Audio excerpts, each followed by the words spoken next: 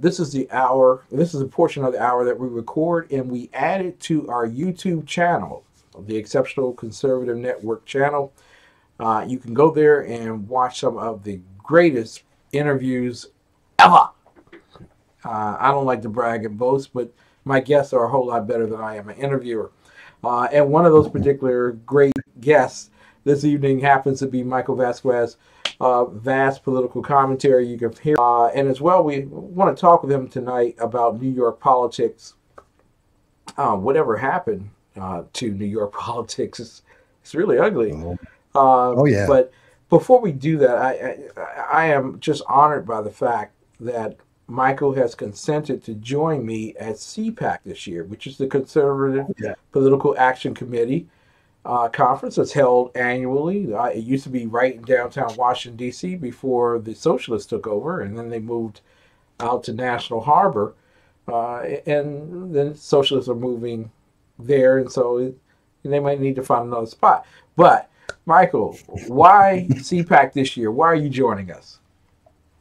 Well, it's one of the exceptional events where we can actually talk with so many people, both of a like mind, but also involved in the government, able to turn the tide that we see coming for 2020. People who are invested in the Constitution, who are invested in the freedoms that have made us the greatest nation in the world. And I say this because I've lived in other places in the world, and I can tell you, in my experience, there is nowhere like our nation, and thank God for it. And we can't throw it away on some of these silly ideas we hear from people like, Alexandria Ocasio-Cortez, the many statements by Speaker Nancy Pelosi, even from Governor Cuomo and Senator Kirsten Gillibrand. One of the things that we heard, Senator Kamala Harris recently came up with it. Did you know that in November, she was out in New Hampshire and she was promoting the idea, and she's going to bring it back out again, that she wants to pay poor. She wants to pay people $250 a month, $6,000 a year to be poor. And she thinks that's a good way to help people. I think that's a great way to hold them down and beholden to the government. And that's not what America is about. Not at all. Okay. It goes along the lines of what happens out in Stockton, California.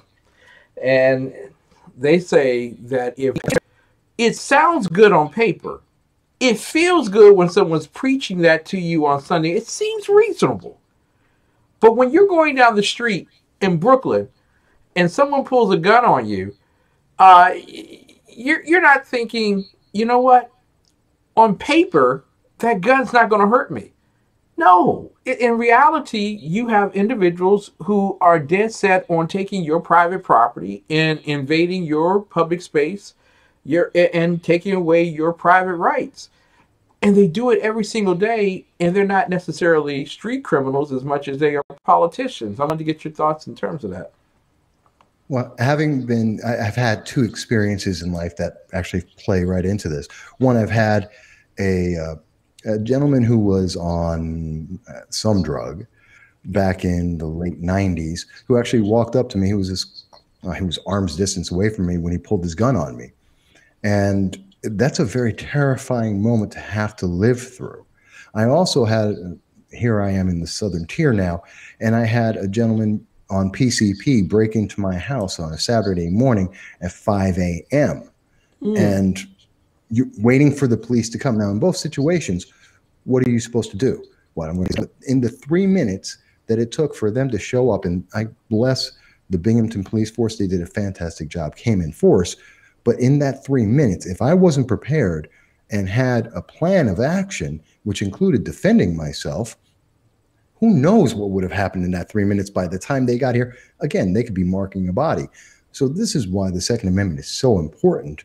And people don't realize that that's the reality, that you have individuals who are either deranged or on drugs or just bad people that exist out there, and you can't buy them off. It's never going to work. And that's why I don't like the red flag legislation, which gives the government the ability to criminalize a law-abiding 99.999% of all gun owners in the nation, 160 million people who own 350 million guns. In New York State, that's 5 million people, 1 in 4 people in New York State. Not a single problem. We're there to defend ourselves and protect ourselves from others and also a bad government. Yeah. This is what it's for. And they want to then have the ability that because someone said so, they want to be able to take away your gun. Now, here's something about red flags that your listeners should all know about because it's sweeping the nation. I've done about 8 months of research on this. The red flag legislation says that if you have a dangerous weapon, which could be you bought a steak knife, you bought a baseball bat, whatever, that they're able to then go into your home and take away your firearms. Well, guess what? Not only are they going to take away your firearms, they're going to take away your kids. In almost every single state, including New York, there's Child Protective Services. If the police have to notify Child Protective Services because they're coming into your home to take away your firearms. If you're too dangerous to have a firearm in your Second Amendment rights, you're too dangerous to have your kids, the state is taking your children. That is a fact. You hit on a great point. And it is the unintended consequences for being politically correct. There are individuals tonight who are listening to the State of the Union address, Michael, and they're saying, well, you got to compromise. You got to give a little something on both sides. Both sides are not always right, and they're not always wrong. It's just that they got two different ways to look at it. You got to split the difference. But there are unintended consequences for trying to marry democracy with a republic. If you could speak to that. Well, I think part of it is there are some ideas that are just bad ideas, and they are in government, and they just fail. So let's admit that, because I know everyone wants to be compromising, and we should be. That's what we have a government for. That's why we have a republic and not a democracy, so that we can compromise on these ideas and come to a middle ground. And I believe in that. But at the same time, we're seeing, like here in New York at this moment, we have a single party government, which means that, and Cuomo said it himself in his State of the State, he's not listening to anyone. He doesn't care what we think. He's going to push his agenda. Well, his agenda, looking at the economics of it for a second, his 2 most successful things that he's done since 2010 is he spent a total of $797 million to create 1,322 jobs. That works out to about $600,000 per job created. And to give it good perspective, the Obama stimulus, which was so bad, Democrats will not say the word stimulus anymore, not since 2009, actually 2010. It was so bad, that was only $250,000 per job created. And Cuomo has the wonderful benefit of being able to say that he has driven out almost 2 million people. He's driven out tens of thousands of businesses. We just lost $2 billion in tax revenue. And his answer is, well, I'll increase more taxes. Mike Vasquez with us tonight, ladies and gentlemen, from Vass Political Commentary. New York is a ticking time bomb on the debt clock. And we talk about student loans, we talk about the mortgage crisis, we talk about the national debt. We talk about all those particular things. But literally, nearly 2 million people left New York, not the New York region, which would include Canada and other places. They left the state. And the majority of them traveled down 95 to a place called Miami to call their home. And the number one reason why they did that was because they only have to pay property taxes. There is no income tax in Florida. Cuomo says good riddance to them. Your thoughts? Is this how you run a government? This is absolutely not the way to run a government. We haven't seen a successful plan that came out of Governor Cuomo's time in office. I don't know how He made it into office because the third time because of New York City. And the illusion of safety and the illusion of success. He has these wonderful selling points, but it doesn't have time. It's somewhere else. And I say someone who lived in Moscow saw the civil war they had there and have lived to tell about it. So, Mike, they're listening to you tonight, and they're saying, "Okay, you sound reasonable, and we give it to you. We give that to you. You sound reasonable, but you don't support that type of thinking versus socialism that's going to help everybody." You know, I hear this all the time, and that's the thing.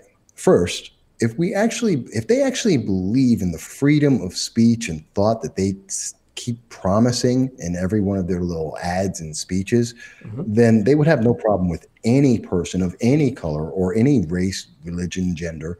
They'd be able to say, okay, you can believe whatever you want. And if you want to be a conservative or you want to be a Republican, it's perfectly fine. I salute you and I promote you in doing that. You've never heard them say that. You won't hear them say that. Nope. Because that's not what they believe. What they believe is you're perfectly fine to say anything you want as long as you believe what I believe. See, and I've actually paid attention to them.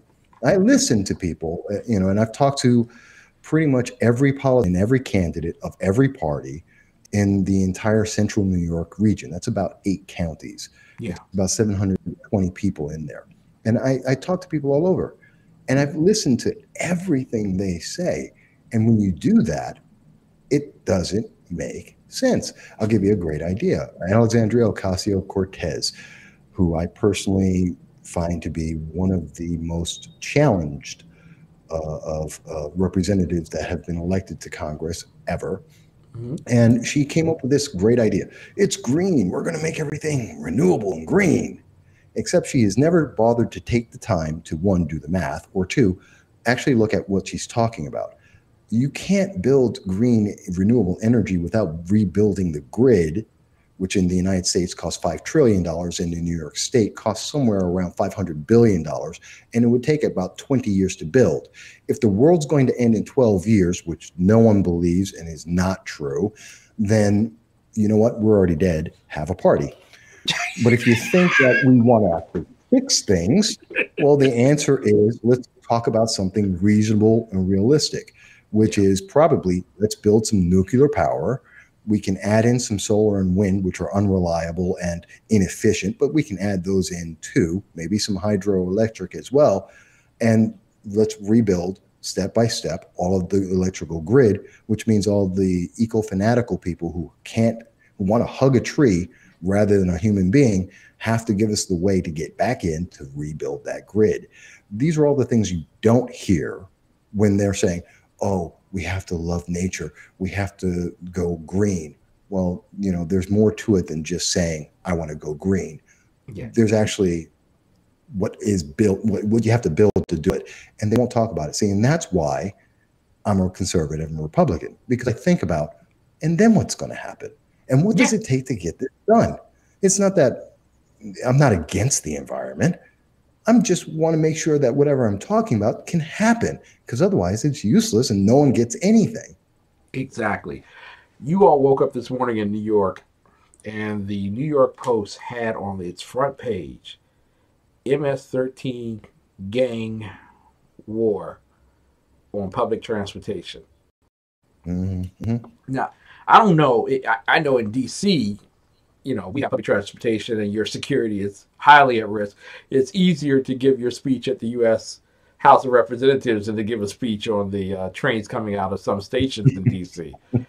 But we have never awakened to an actual gang war on the subway system. Can you speak to that and why a wall or a structure might be the most important thing to build down south? Well, the only structure that's actually important and worth doing is a wall, because the reality is in 74 nations around the world at this moment, a wall works. It's effective. That's why we've had them. I mean, this isn't some kind of science or deep knowledge here. It's not crazy engineering. It's a wall. It's meant to slow down and prevent people from getting in. And if we don't do that, well, we've already seen what the result is. We've seen the result in Mexico when we saw the Guatemalans trying to come in and they overran a chain link fence because it's not sufficient. We need a real sufficient wall to prevent that wave of people just running rampant. And you got to think about it. If someone can't respect your laws and they can't respect a physical barrier, do you really want those people in your nation? If they're picking and choosing what laws they're going to abide by, then that means you're going to be in danger. And that's why we see groups who mix into this, MS-13, potentially even terrorists, are going to try and mix into this so that they can do bad things. And we see this over and over around the world. This is not a new concept. Yeah. So we take the original concept of, okay, why wouldn't, here's the better question. Why shouldn't we protect our border? That's the one thing I have yet to hear any politician say. Give me a reason why it's a bad idea to protect our borders. Why is it a bad idea to enforce our laws? Give me a reason why we shouldn't do that, and maybe I can have some conversation about that. But I've yet to hear there is no argument that works. There you go.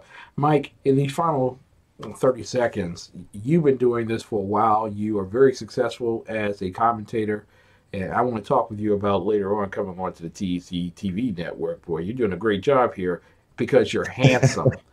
You've already stolen my bouncer. But in finality, how can people listen? How can people listen to you? Because you're quite elegant and you overmatch with wisdom what people undermatch with in terms of Alexandria Ocasio-Cortez mentality. How can people listen to your program, get your show, and how will they be able to work with you in terms of CPAC? Well, there's a couple ways. They can go, the main hub is my main site, which is MVASS. That's